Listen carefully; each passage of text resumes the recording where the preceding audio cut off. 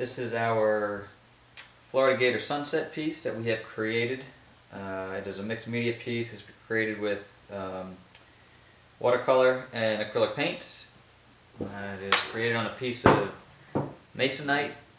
We custom built a frame to fit the piece especially. In addition, the piece is covered with a high gloss finish, which is epoxy resin. There's actually 3 coats of epoxy resin on this piece here, and all the edges have been painted and covered with epoxy resin as well. And again, to the back side, all the epoxy resin drippings have been cleaned up, and this is a nice smooth clean line surface.